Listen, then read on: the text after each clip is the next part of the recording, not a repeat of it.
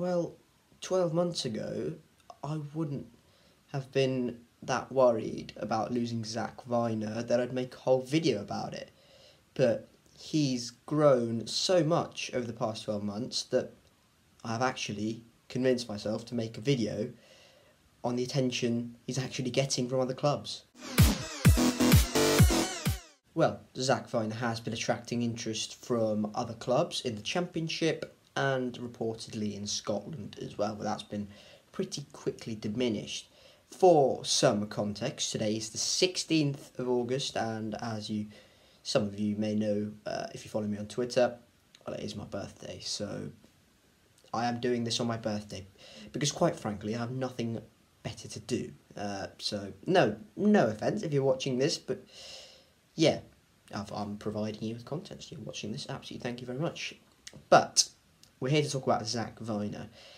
He has been such a crucial part of our team and our back line over the past 12 months, and his just growth and kind of resurgence back into the squad has been absolutely unbelievable, and he's grown to be probably one of our top assets remaining at the football club.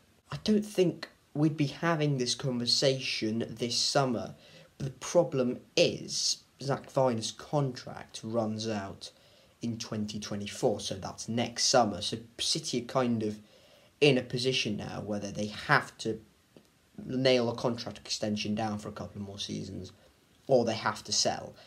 But selling Zak Vyner right now would be such a massive loss to Bristol City, because I don't think many of us saw it coming, and because of the fact they'll probably be available for a cut price deal as well because of the contract situation. I think a lot more clubs, top end Championship, maybe even lower end Premier League, would be interested in Zak. Well, just for some context, Zak Vyner, in the season where he finished 17th, and it was the first full season for Nigel Pearson at Bristol City, Zak Vyner didn't play many games. He was kind of fourth choice centre-back option, and he just never looked like having a consistent run of games. Always looked a liability, was constantly caught out for pace. His defensive awareness and his positioning was absolutely horrendous, and fell down the pecking order, was not probably highly rated by Nigel Pearson, and it looked, for all intents and purposes, he was surplus to requirements in Bristol City, and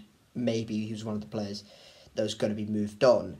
Even Zak Vyner admitted himself that summer, after when we finished 17th, it looked for all intents and purposes he was set to leave the football club. Well, obviously he didn't leave the football club, and actually he started a few pre-season games that year and looked really, really solid, and it looked like he'd worked really hard over the off time, and he looked a much better player, and evidently it was enough for Nigel Pearson to change his mind, and he actually started in the first game away at Hull, where he didn't make any mistakes, he didn't do anything wrong.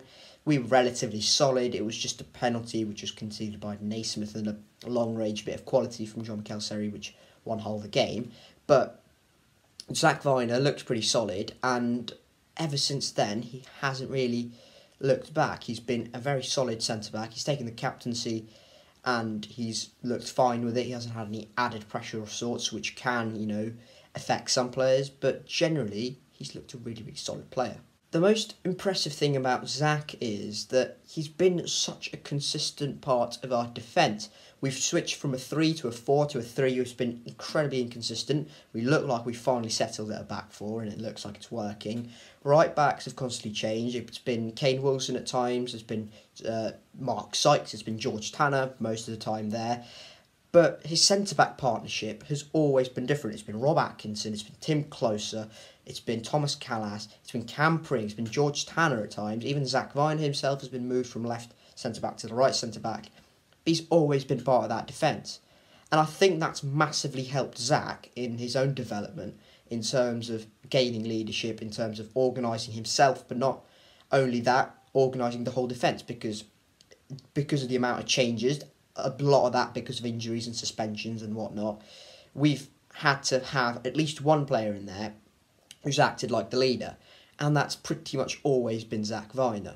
That leadership qualities I've just talked about, that wasn't there a couple of seasons ago. It looked like he was not an organised mess, really. He never really got himself into position, never really looked like a championship level defender.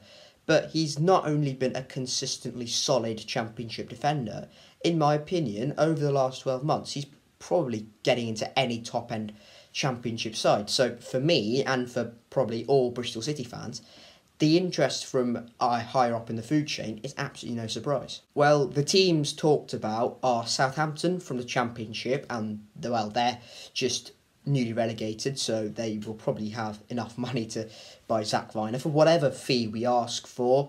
Luton, who've just been promoted to the Premier League, and I'm not surprised by that either. Any other Premier League side, I don't think he goes, but because, well, Luton's transfer strategy has mainly been this window, Championship, high-end Championship players, Ryan Giles, Thomas Kaminski, people who would probably just about be fine in the Premier League. I'm not surprised by this interest either. It was also talked about that Rangers from Scotland were interested, but Michael Beale's come out in their local media and diminished those rumours pretty quickly. Well, for Southampton, it's an interesting one because Ross Martin is known for his high possession, maybe slow tempo sometimes, but generally pretty dominant football. That, in my opinion, will get more results than it did at Swansea and MK Dons just because it's higher quality and calibre of players. Bednarek and Stevens were two centre-backs that started away at Sheffield Wednesday on opening day. They've got Lianco, but he was reportedly close to a move to Besiktas before that broke down. And they also have Armel Bella-Kotchap, but he's been linked with quite a lot of moves away around Europe. So maybe if Bella-Kotchap or Lianco go, I could see Zak Vyner slotting in there, maybe being a second fiddle, but I'm not sure he wants that. Well, Luton, I've just talked about their kind of transfer strategy, and I'm not really surprised about the fact that they're looking for another top-end Championship player, in my opinion. They've signed Mads Andersen, they've got Tom Lockyer there, they've got Reece Burke, they've got some good players. Would Zak Vyner get in ahead of who I've just mentioned? Tom Lockyer, I don't think so. Mads Andersen, I don't think so. He's just a new signing. Reece Burke, Dan Potts, maybe. Amari Bell started a left centre-back for them away at Brighton, so maybe Zak Vyner gets in ahead of Amari Bell, because he is a left wing-back by trade, really. So maybe he gets an opportunity to play one season in the Premier League if he impresses in a relatively weak Luton side. We're all kind of anticipating that. Then maybe he gets another move to a established Premier League side. Well, me being completely biased, of course, I want him to stay. I want him to sign that contract extension, and I want him to make sure he gives us another full season of just general solidity as centre-back, because over the past few years we've had a bit of injuries and just general uncertainty, and we may look at bringing another centre-back in. By the time it's September the 1st, we may have another centre-back in through the door. We never know. You never know. If Zak Vyner's out of here, then we may have to bring in a few centre-backs, to say the least. So if Zak goes, absolutely, brilliant last 12 months. And to be honest, if we get anywhere in the region of 4 or 5 million for him, that's absolutely brilliant business with 1 year left on his deal.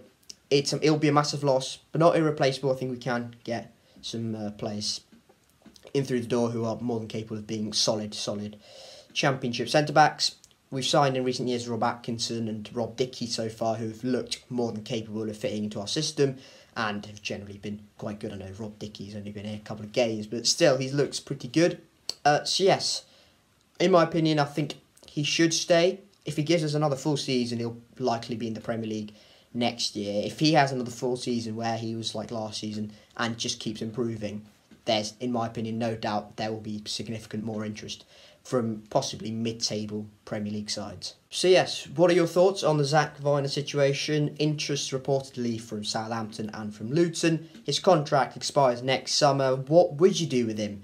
We know that Pearson does not want players here who are not committed to the cause. Is Zak Vyner committed to the cause? You let me know. I'd say he is, with the turnaround he's had over the past 12 months. Let me know in the comment section below your thoughts on the situation. Would you sell him? How much are you looking to get for him? And in my opinion, if you'd asked me probably 12, 18 months ago, we'd be looking in the future that we'll be looking at around 4 or 5 million for Zak Vyner, I'd be laughing, but that feels a bit cheap now. But yes, thank you guys very much for watching this video. Hit like if you haven't already, subscribe to the AH Robins Talk YouTube channel, and be grateful because I've just given up 30 minutes of my birthday for this. But yes, thank you guys very much in advance for the birthday wishes. Well, hopefully some of them there, if you're not too mean.